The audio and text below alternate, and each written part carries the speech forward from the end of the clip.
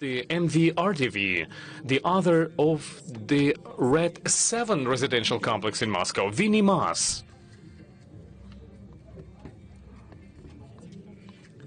Architect, the head of the speech bureau in Moscow. And Tchoban was architect in Berlin, the winner of the special prize on the Venice Biennale, Sergei Tchoban.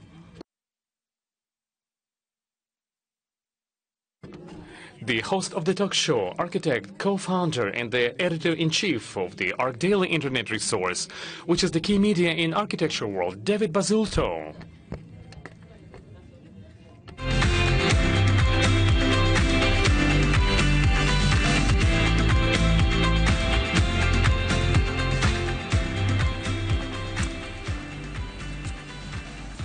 Hello, good morning.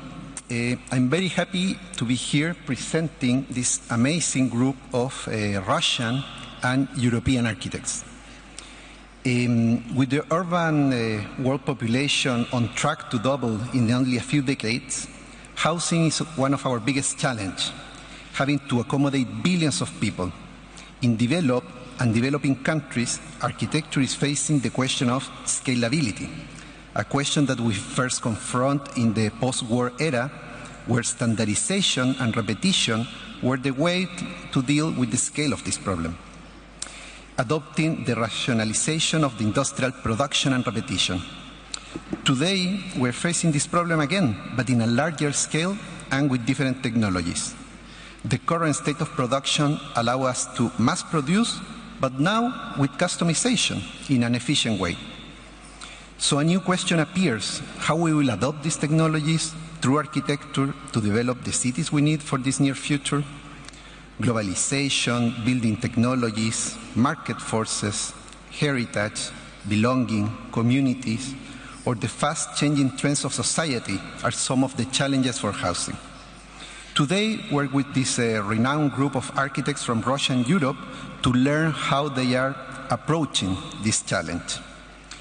Winy Maas from MEGANOM, a firm that started when the then young partners won the European housing competition. Since then, MEGANOM has developed a strong body of work from the urban scale to houses to publications. But they are globally recognized for their innovative housing schemes with projects around the world that have become case studies of contemporary housing. Currently, they are working on Red 7, their first project in Russia. Yuri Grigoryan, founder of project MEGANOM, architect and educator, Yuri is one of Russia's leading architects. Project MEGANOM has a strong focus on research and has been involved in projects that will change the face of Moscow, such as the Pushkin Museum extension or the SEAL development, the reconversion of a former industrial site that will house 50,000 people. He's also working on what will be Manhattan's tallest skyscraper. Sergei Tchoban, founder of Speech firm in Russia and partner of Tchoban Boss in Germany. Between the two, he has a strong body of work, being one of Russia's most prolific and largest practices. His recent projects include Moscow's iconic Federation Tower. He also runs the Architecture Drawing Museum in Berlin, with drawing as one of his life's passion, a method of research. And we're also joined by Reinier de Graaf, partner of OMA, a global firm based in the Netherlands. OMA is known for the strong relationship between research and the project, and Reinier has recently launched his book, Four Walls and a Roof, The Complex Nature of a Simple Profession, where he analyzes the forces that are shaping housing. He has been the partner in charge for master planning projects here in Russia and for recent housing projects in Rotterdam, London, and Stockholm. So now I invite Winy Maas to present us what he has been doing in terms of housing. Okay, let's try the first slide. I cannot see it yet.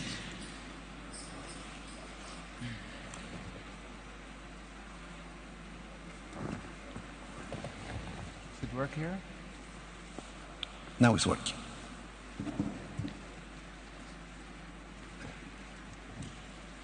My handset doesn't work there. Okay, ladies and gentlemen, it's nice to speak with you and with the panel on next housing, because we are facing indeed a production in the past that has can be called a kind of monochrome, both in many countries, both in Russia, as say in Asia or in the central parts of Europe, leading to this kind of suggestions. And at the moment that the younger generation would like to choose and pick their pieces, they cannot choose, as there's only one to choose from. So we face, of course, in many places, a kind of new middle class or lower middle class that is more trained, that has more access to sources, that would like to perform in a wider way.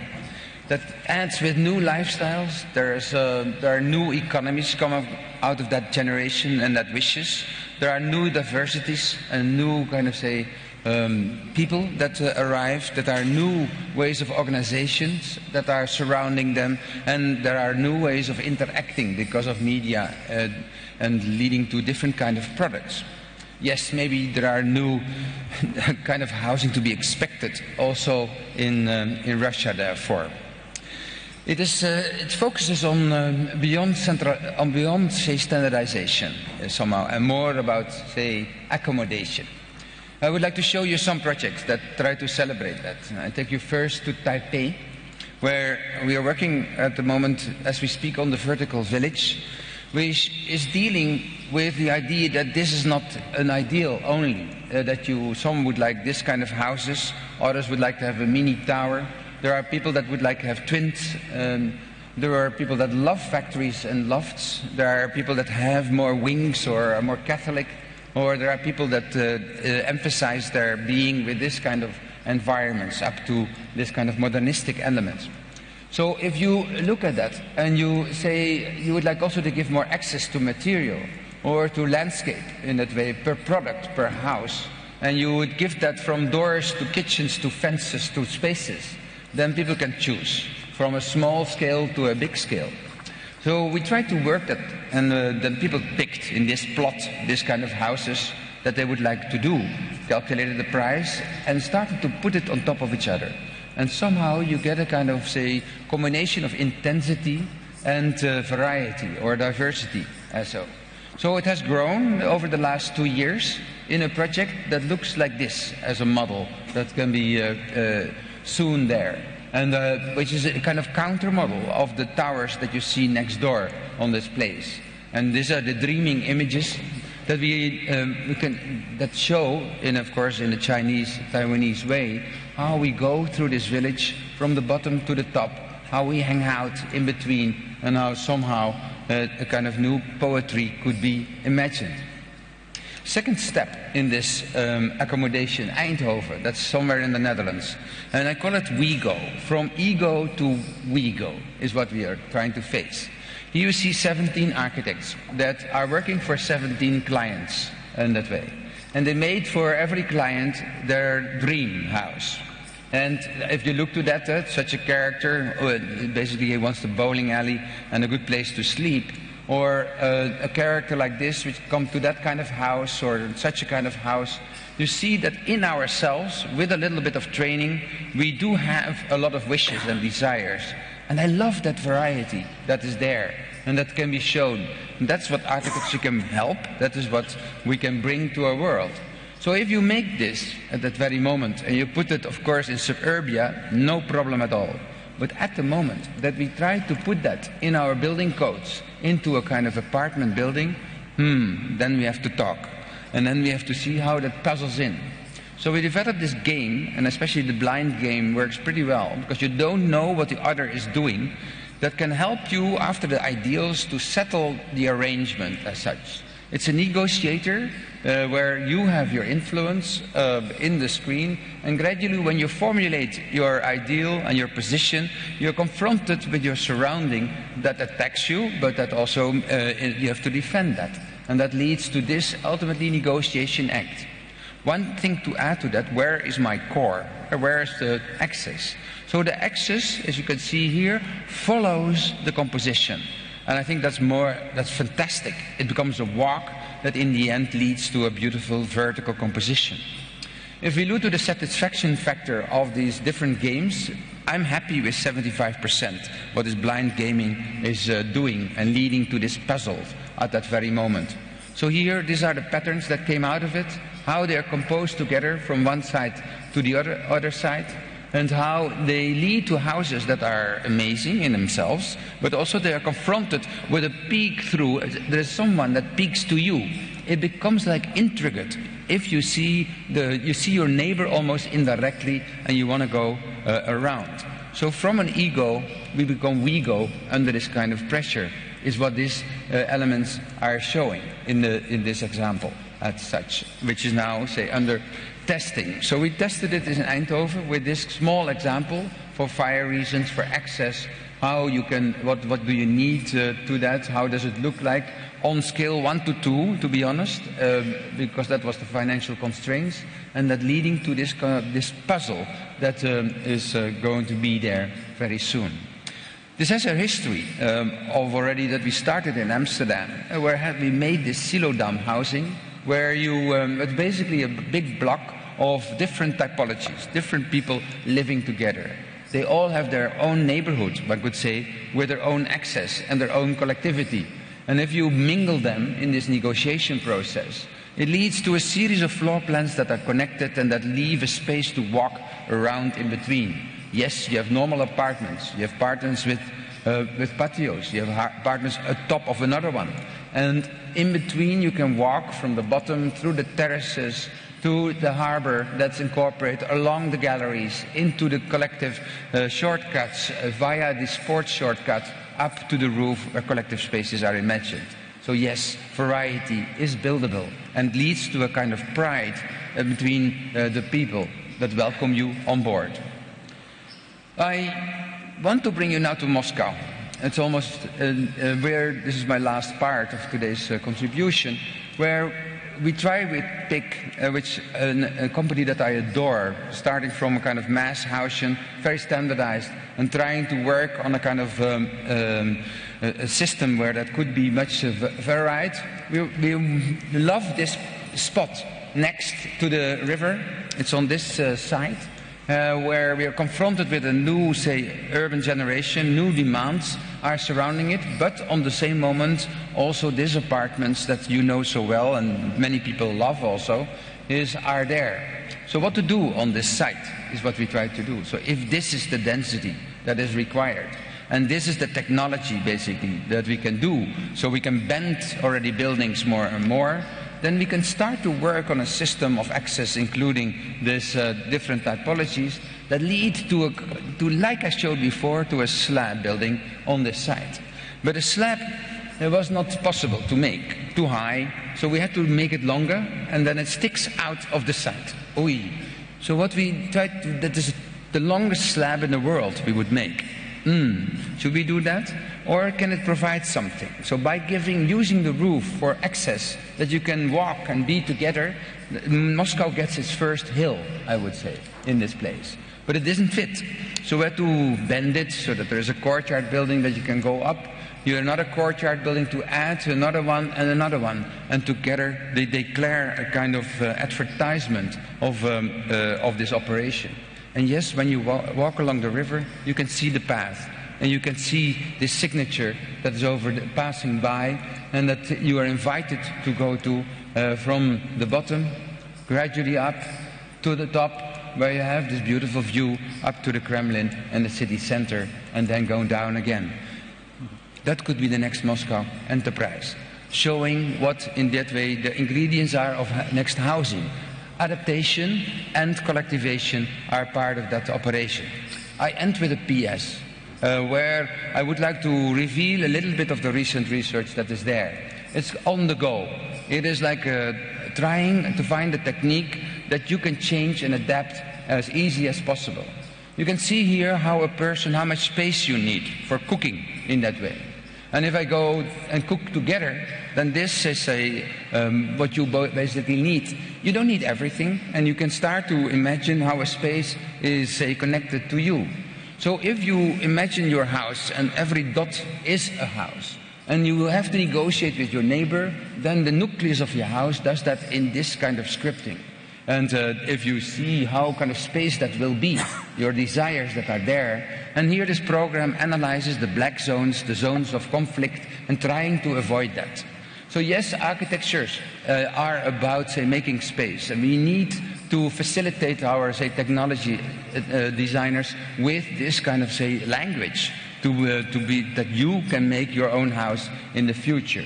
I'm aware 3D is very complicated, so we do it 2.5D. I have to admit that, to make it possible in the technology. And what is then next?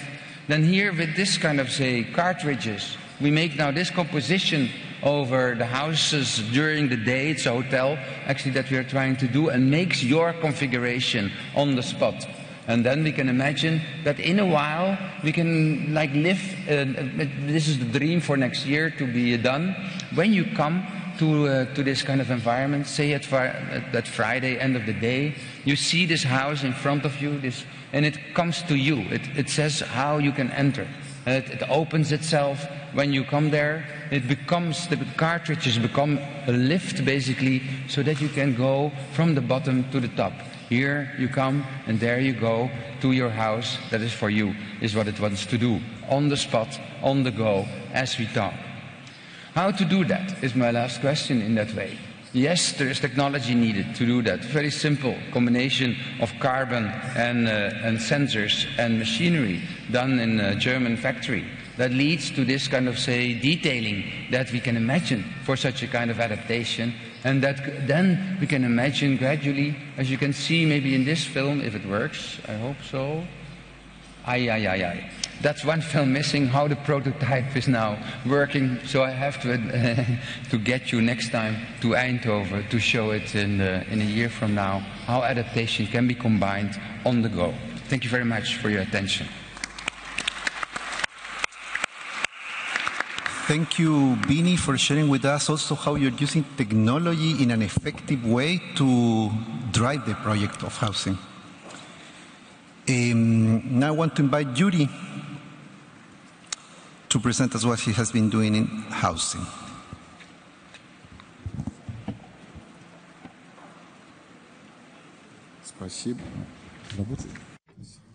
Thank you very much.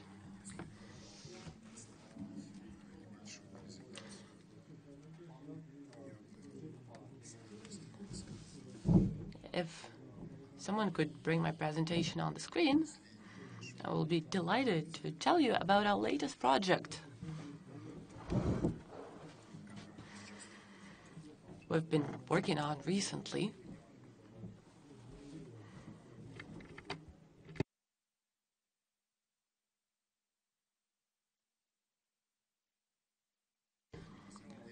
While I'm waiting for my presentation, let me make an introduction. One of the most interesting projects we ever worked on in terms of housing would be a Manhattan Tower that consists of 36 apartments. This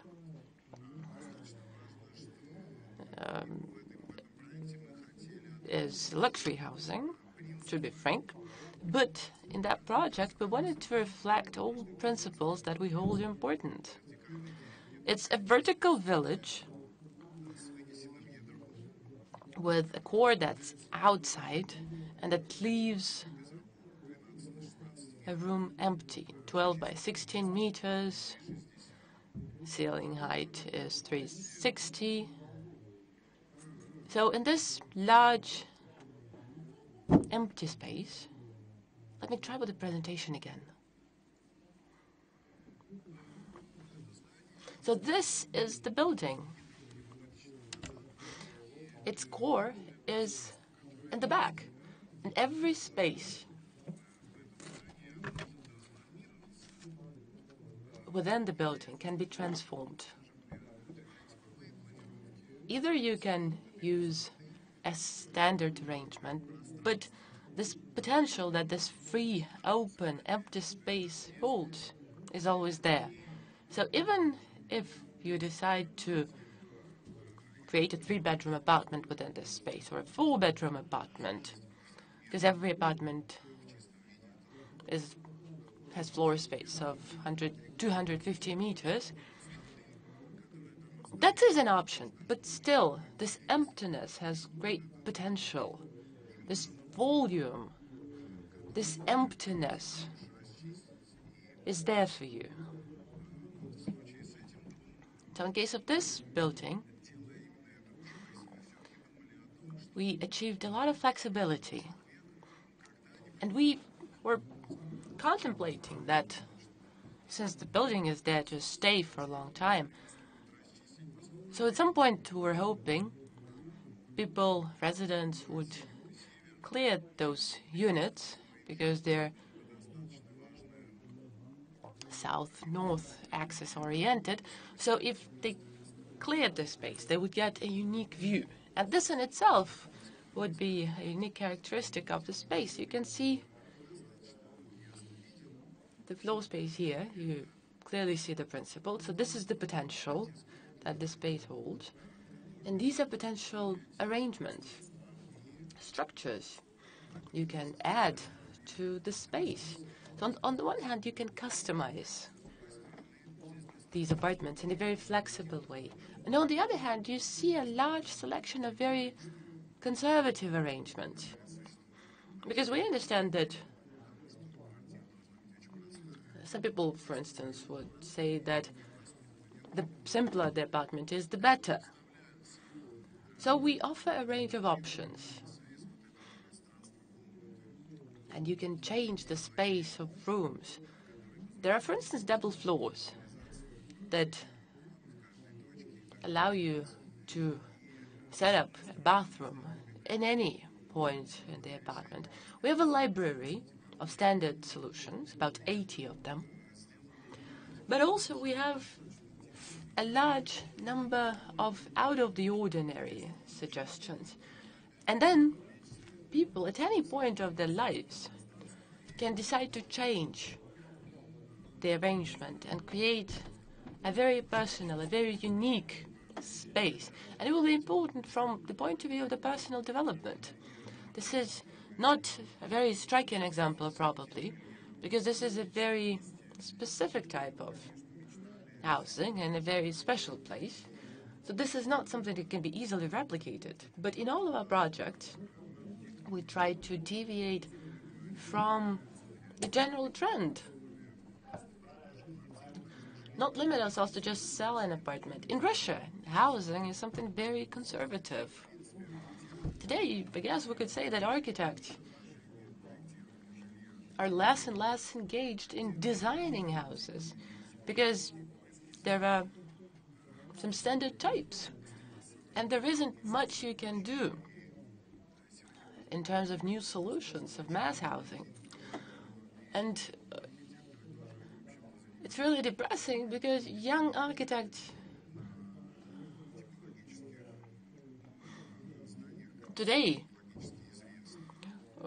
design new arrangements for existing types of buildings. We have an educational program we called Auditorium. We work with Architecture Institute on that. Just the day before yesterday, we signed an agreement with Pushkin Museum, agreement on cooperation, because we want to do research, long-term projects, together with them. But also, we think it'd be very important if we could also deal with ordinary. Next year, we're going to be focusing on these ordinary houses, standardized houses, because I believe architects need to stay in charge when we talk about environment. If we talk about urban environment, we've had this experience in Zeal, together with Moscow city authorities. We created a park where there used to be an industrial area. But the general trend is increased density, and free spaces decrease, so does air, and that's alarming. Another topic I find interesting is how student projects can transform into startups. There is this connection between Urban Forum that happened 4 years ago, if I'm not mistaken, where we introduced the research we did, archaeology of periphery, and Dvor Ulica, street in a yard project. Those two were implemented back then, and this Dvor Ulica has evolved into a startup. But initially, it was a student thesis, and it's important to make sure we give support to talented students, implement their projects in practice, and empower them to have a say, to have impact on the city. Thank you. While they load Sergei's presentation, I wanted to ask you a quick question. Is there something that you learned from New York doing this project that has been present in your recent projects here in Moscow? You mean New York project? Да, конечно. Yes, we certainly did. It was exceptionally educational. It was a journey that still continues because we analyzed New York zoning principle a lot. And once you've worked in New York, it's really interesting to come back to Moscow because there's no such thing as zoning in Moscow. It can never exist because Moscow is driven by politics. At the same time, there are certain powers that are still present in Moscow that treat Moscow as landscape, as a beautiful landscape. And since Moscow, just as Russia, is half east, half west, this balance between order and chaos is something that offers opportunities, but also it makes you develop new ways of behavior in the city. So yeah, New York was an incredible experience. And now I give the screen to Sergei. So, Thank you very much.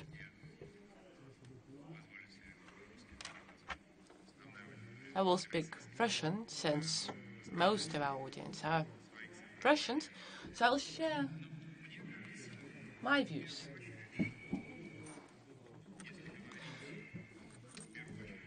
If we talk about Russia,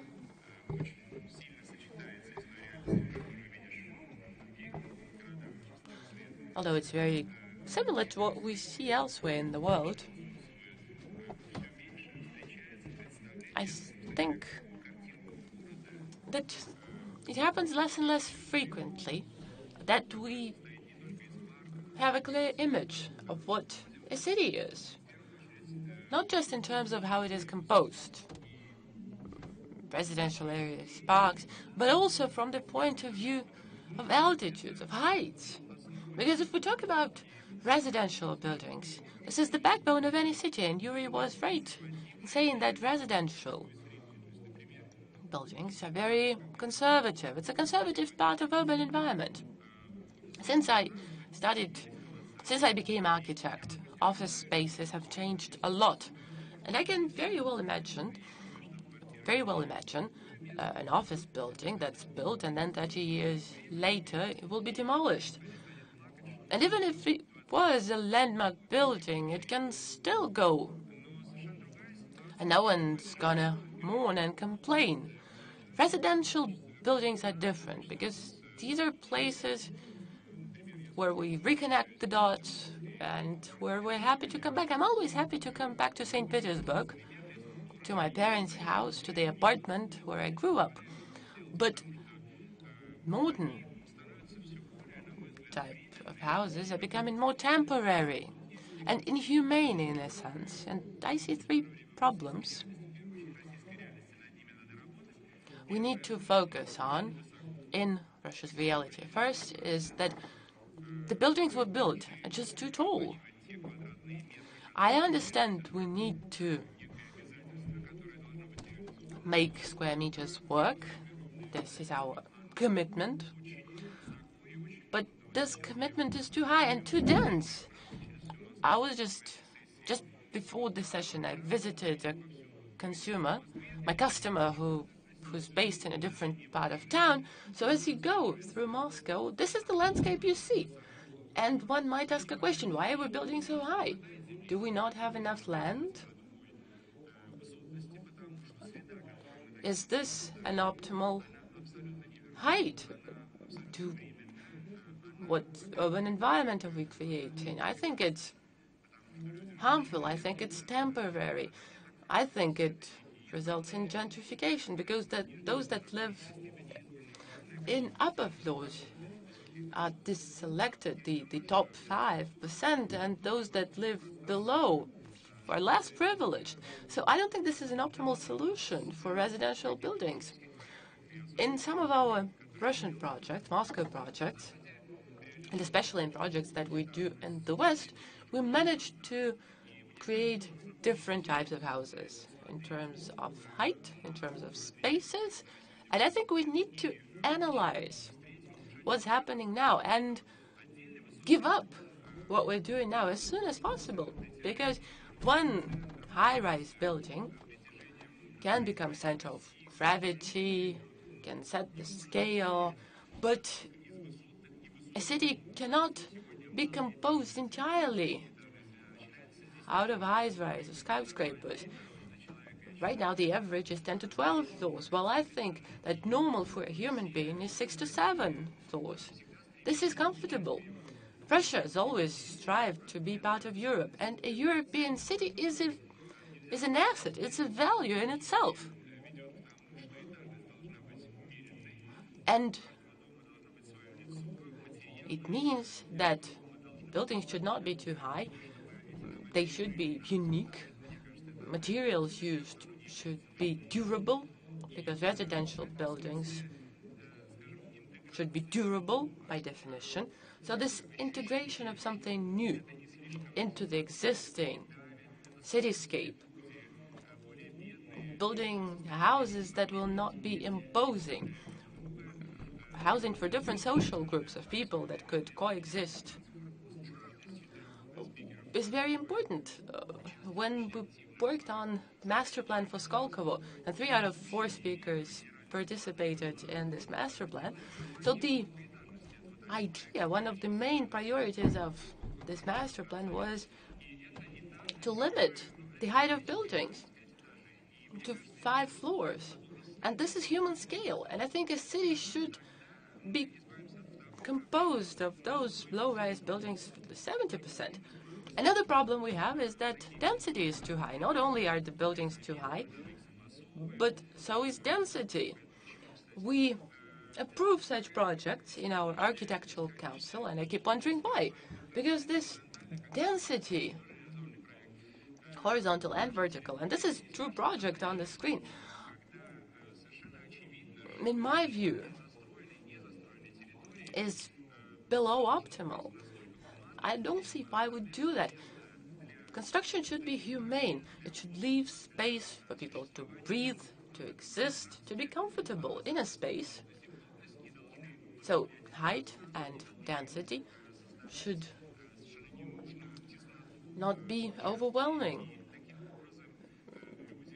It should not be too high, and people of different income should coexist in same districts. And the third problem we have is that our residential buildings are becoming more and more closed.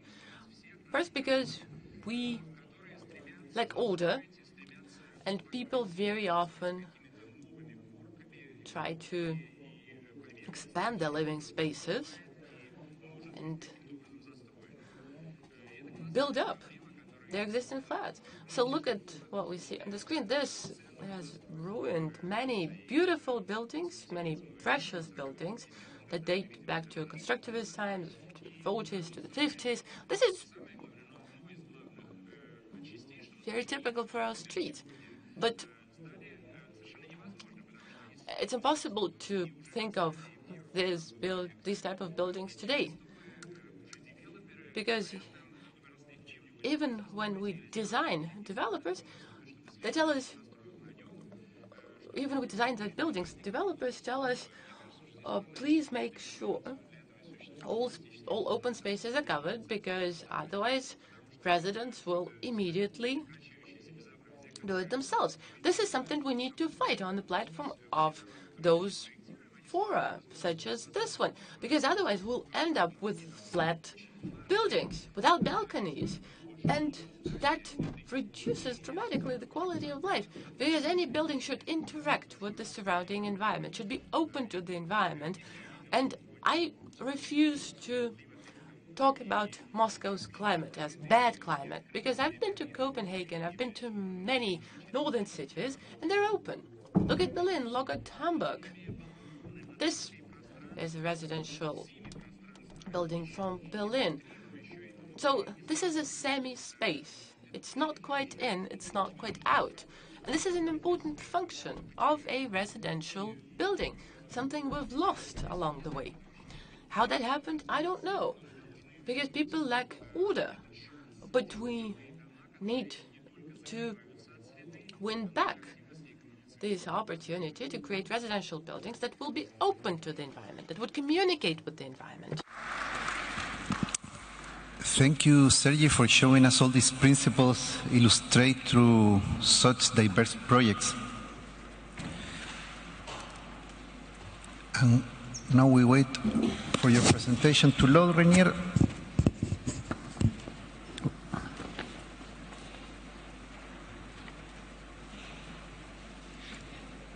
Do I just press next? Oh, no, I don't. Okay. Yeah.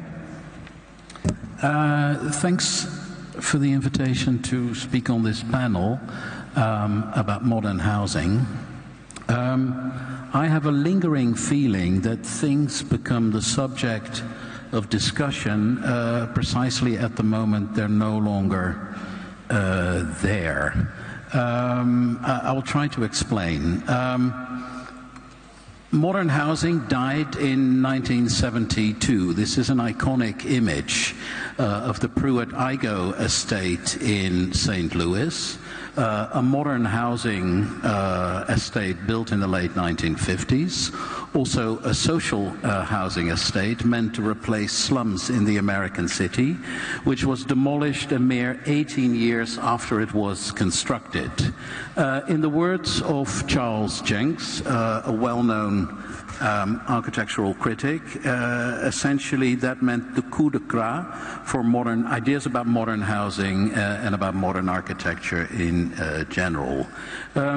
In a way, Pruitt-Igoe is a precursor, because modern housing has died many times since. This is 1994, demolition of a social housing estate in Lyon, in Sheffield, Chicago, Dublin, Naples, Paris, Lyon again, Nantes, Belfast, Glasgow, Lyon, again one in Paris, Glasgow. I could do this for the next 10 minutes. And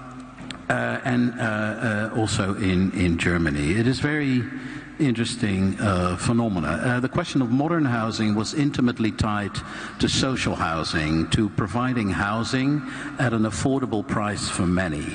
And it's very interesting that when social housing experiments do not get demolished, they get privatized. The small apartments, once the existence minimum for the average person is privatized and sold at a price that is barely affordable for the average person. The price of this apartment, this one-room, bedroom flat, is over £300,000, when the average UK person can get a mortgage for £150,000. Therefore, it is definitively unaffordable for normal people. Modern housing, in a way, has changed sides, you could say. Modern housing has become part of a race to build cheaply but sell as expensively as possible. In Amsterdam, a recent modern project with an apartment sold for 16 million euro. That is a very high price for Amsterdam. But it's nothing compared to what happens in places like London. Property tycoon Nick Candy bought this penthouse for £100 million and Interestingly, he bought it from himself. One company bought the apartment from another one of his companies to simply set a record price to sell the apartments as expensive as possible. This is the record at the moment in the Vignoli Tower, an apartment for the CEO of Dell Technologies, a penthouse sold over 160 million. This Vignoli Tower is a very interesting tower. Strangely, I think the inhabitants have agreed that only on every 14 floors are they allowed to switch on the lights. That might be interpreted as an experiment in sustainability or energy saving. However, if you look at the towers, you see that the only thing lit are the plant rooms, which occur every 14 floors, because the vast majority of these apartments are either sold and not lived in, or they stand empty altogether. At which point architecture becomes an interesting phenomenon. If buildings are not lived in, they can become thinner and thinner and thinner to the point that they stop being buildings and in a way become a tradable form of art, concrete art in this sense. Real estate, and 75% of all real estate is housing, is the largest economic asset class in the world at this moment, larger than oil reserves, gas reserves, gold, digital currency, whatever. This is the biggest pillar of the economic system, whether it's lived in or not. It means that buildings in recent decades are traded at phenomenal profits, which means that buildings accrue value over the course of their existence at often record-breaking profit margins, which means buildings become more expensive, which means that average house prices actually far exceed the mortgage limits set by banks. So modern housing is now part of this rat race where housing becomes increasingly unaffordable. I would like to present a case. This is the list of the most livable cities last year: Vienna, Melbourne, Osaka, Calgary, Vancouver. These are cities where the average salary is relatively high, but where real estate and thus also housing is also relatively expensive. And housing is more expensive than salaries are high. If you do a bit of math on the average salaries, an affordable house is a house for a price which is 2.5 times the annual income of a normal person. If you do that arithmetic on the 10 most livable cities, this is the amount of square meters that a normal person can buy as an affordable home. 15 square meters, and the more livable the city, the smaller the house you can buy in it, which is a curious case for density, I just realized. 15 square meters is 3 by 5 meters. This is a person in 15 square meters. 15 square meters is bigger than a maximum security prison cell, smaller than a Jayco caravan, and slightly bigger than a car parking space. 15 square meters is in fact smaller than what was defined as the existence minimum during the Russian Revolution as part of the early communist system. 15 square meters is about the size of a container, which probably explains why containers are so incredibly popular as a form of housing in inner cities. I think the curious thing is that in recent decades, modern architecture has continued to exist, but it has traded down. What once was affordable for average people is now increasingly beyond the reach of average people. Buildings are still white. Buildings still have lots of glass. They still have 90-degree corners. They have all the hallmarks of the enlightened modern architecture of the previous century, but they've become part of an economic logic which is largely to the detriment of people. I'm sure that the outcome of this process is that the average affordable home is a coffin. What could possibly be done. I think only a very radical intervention in the economy of buildings is necessary for this to change. And it's not even a question of design. These are the three pillars of Vitruvius upon which architecture ought to be based. Durability, functionality, and beauty. I think there are compelling reasons not to believe this at face value anymore. In the 1500s, a building used to last for 300 years. Then in the 19th century, a building lasted for a mere 150 years. In the early 20th century, buildings lasted on average 100 years. In the late 20th century, buildings lasted 50 years. In the even later 20th century, building lasted for 25 years. And it is not unimaginable that buildings will actually expire before they are designed, so that the economic lifespan of a building will be negative, which means that one, rather than planning its construction, one plans their demolition of sorts. It also means that this ethos might have to be replaced by its three antonyms: temporarity, flexibility, and discretion rather than beauty. That this architectural, 2,000-year architectural ethos might have to be replaced by this architectural ethos. This is a formal petrol station, now Cineroleum. It is a building used for what it was not intended. It is a building that can be taken away very easily, can be constructed everywhere, and whether or not it's beauty, I think, is a question of opinion. It also means that a particular type of architecture from the previous century can undergo a very radical process. This is in East Germany, a former communist housing estate. You have plenty of that still yourselves, being demolished. But since it's a prefabricated building, interestingly, its demolition is identical to its construction, but the film is played in reverse. You end up with the same spare parts as you started with. These spare parts can be packaged, moved, reappropriated to, in a way, become the beginning of a new type of architecture. Well, new, I think it is arguable. This is a recent bungalow, about 5 years old, in Brandenburg, near to the housing estate that was demolished. It looks 19th century, but it's entirely composed of building panels from a large housing estate, and a pitched roof and a layer of stucco in a way conceal all the traces. If things can be recycled, they could be moved. Perhaps bigger buildings can be moved. Perhaps entire cities can be treated with exactly the same spirit.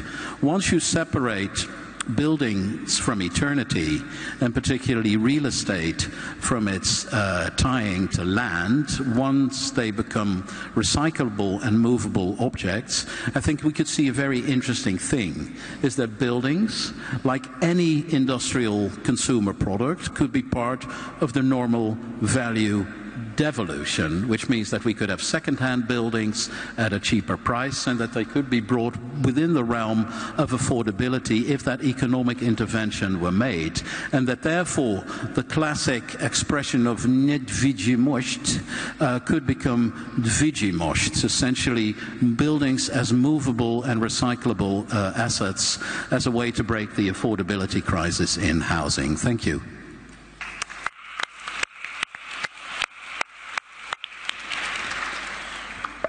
Thank you, Reinier. Very provocative presentation to bring different angles on how to understand this issue in the contemporary market, contemporary economy. And I want to start a round of questions, starting with you. When you're doing this strong body of research, while at the same time working on projects, how do you incorporate some of these maybe in the housing projects that you have led in Stockholm or in London? Well, first of all, I don't think this is research, this is common sense. In a way, because I mean they're public figures. Anybody can construct this story. Any person in any major city sees this happening, escalating housing prices. So I don't think it's research. Secondly, we encounter a healthy problem, particularly in our housing projects, to the point that I would say the one we've done in London is probably part of the same cycle, and I would have happily presented it as part of the problem had there been more time. The more recent projects we've done, both in Stockholm and particularly in Rotterdam, the housing projects, they are all recyclable, which is why they have very high sustainability scores, because they can all be taken apart, similarly to the example I showed, recycled, expanded, changed, and taken away with almost no waste. So they are entirely prefabricated industrial buildings, which can be demolished without waste and be completely recycled. Well, you also show at the beginning the failure of the modern movement, projects that you can go to analyze, and you will see that there was a problem of adaptability, evolution, but also in terms of the social component, they were becoming highly pressure, with a high pressure. So now that they were facing this issue of housing, rising global population, more density, where we start to live more closer, more together, this other layer of architecture, this how people are going to behave in a civilized way, becomes very important. And I want to pose these questions for the four of you, but to start with you, Reinier. How do we incorporate this other layer? Well, I think the fundamental shift that I try to get at, I think there is modern housing from the last century, there is modern housing from this century. The only difference is that modern housing used to be synonymous to social housing.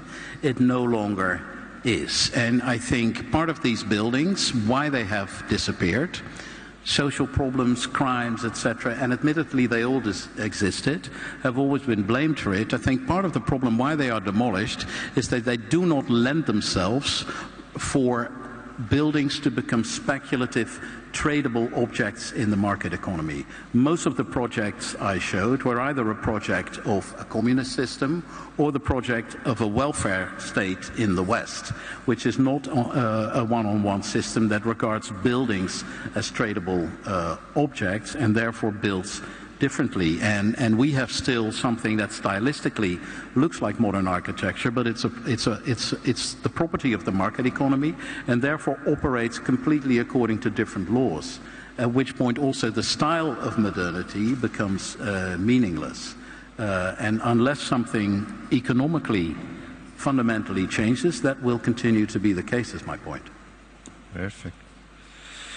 Yuri, what do you think about this issue on how, as we live more together in big density, how this social aspect of architecture will happen, especially thinking about a project such as SEAL, where 50,000 people will start to living together?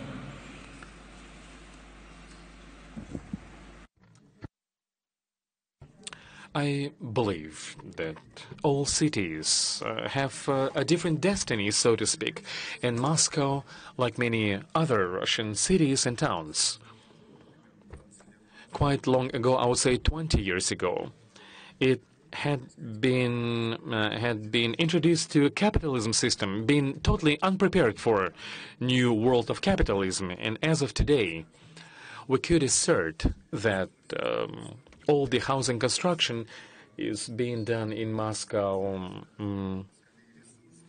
based on some sort of resource approach than urban planning approach. And in this regard, I realize that this can be changed only if we involve the whole community into this process. But it does take place, and I think that Urban Forum is one of the key events in this regard. And actually, ZIL reconstruction project in Moscow was a result of the very first Urban Forum, when it became obvious that the previous factory area, ZIL, could simply not be built with the standard typology, because its zeal is economic function of Moscow, and now it's simply a matter of selling a certain number of square meters. When we won the contest for redevelopment of the ZIL area in Moscow, we were planning to make self-regulatory territories, self-management territory. We thought that there will be a community and all the houses will be like a condos, where people can come, gather together, and build their own housing as they see fit. We thought it will be a very small lot, that within just one quarter there will be like 4 houses, which will be built by different developers. And I would say that we succeeded in implementing this vision by 10% only. But such a big territory is given only to one developer. We're speaking about 300 hectares, and this developer is making decisions of how people are going to live in this vast space. And everybody's trying to do it as good as they could. But I think that without interdisciplinary urban practices, we cannot and should not develop such big territories, and this has to be done as soon as possible. About all the projects which are being implemented in Moscow, we have to build spaces for living, and we have to limit ourselves in terms of number of square meters we would like to build. We have to overcome this market pressure to build more and to give less space to people. We have to deal with this issue. And Winy, how do you address this question of how the living will happen on this new density? A couple of words, because we are framing the discussion a little bit. And housing is indeed about 63% of the built stock that we have. So the majority of our buildings in cities are about housing, fair. So that's why the subject is important. There are a lot of issues that surround housing in this matter. It is about the cityscape and how we do that. It's about adaptability to new generations, and Reinier was speaking about that. And it's about inclusion at moments of separation and polarization. So that is fair enough to discuss. On the last issue, that on this inclusion of affordable housing, you can notate, I think that deserves an extra, say, panel almost, with an overview how different countries are doing that, to compare that. It could be a next common sense or research to be understood. Hong Kong does it a complete different way, with repetition everywhere, and manages in itself to arrange a great kind of variety of people, even if the ground prices are skyrocketing at that moment. So they have a strong law on that, a strong common sense. So what you ask is, how can we develop this common sense as a society, as a city, and as a country, and it maybe as a globe in the end? Yes, in these kind of circumstances, you can see that the northern European countries define in any place now 30% minimally of social and affordable housing in any project, even on the Champs-Élysées to be made, or in another 30% for the lower middle class to be done, and another 10% for this moment for affordable working places. So not only the housing, we should talk about that in order to balance a probable, and Reinier is right on that, a probable polarization on this case. So yes, we have to plead for that, and we can do that in a nuanced way, from a kind of national laws, and I think you are updating, Russia is updating its laws on that in a very good way, I must say, and you can accommodate that in the private market by asking that property should be shared in that way. It should be shared to avoid the monsters that Reinier was showing. So I see quite an effort to do that. You can do that also in density. I mean, I think the density issue is has another issue. I mean, suburbia is not also on my wish list, to be honest. It spoils our landscapes. It costs much more money to make and to keep suburbanity alive with infrastructure and with in all its means. That it is an ecological disaster up till now, unless we can solve the mobility in the future. So the coming 20 years it still is. So we should not avoid density in many places to make it possible. And in that kind of circumstances, under that kind of pressure, maybe looking to New York as a case where somehow the affordability laws are going to be extensively put on the political agenda, maybe there we can test again that laboratory of the social housing and affordable housing issues. And yes, it should be on the agenda of the so-called star architects that normally work for museums. Thank you, Winy. Sergei, how do you address this question of how we are going to live into this more dense context, especially taking from the principles that you show in your presentation?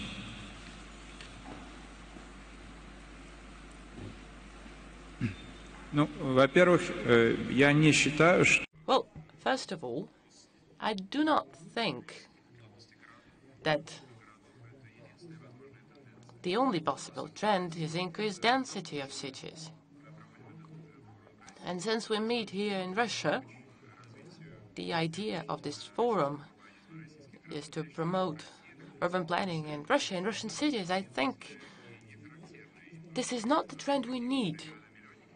In these large cities, megacities of over 1 million, Moscow, Saint Petersburg, the fact that they're growing so fast in terms of density, in terms of population size, in my view, is a negative trend, because small and medium-sized cities that are strong in other countries, that become agents of growth, of culture.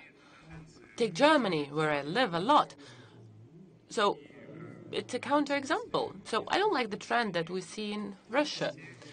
This ever-increasing density or height of buildings results in inflow of people, and it undermines comfort of megacities. So it's a negative trend. That should be reversed. Maybe it is working in other countries, but it definitely doesn't for Moscow, where we are. I don't think we need this trend at all. Thank you, Sergei. Thank you to all the participants for sharing with us diverse points of view on the future of housing, but at the same time that reflect on the scale and the necessity of this. So thank you very much, and enjoy the rest of the forum. Thank you.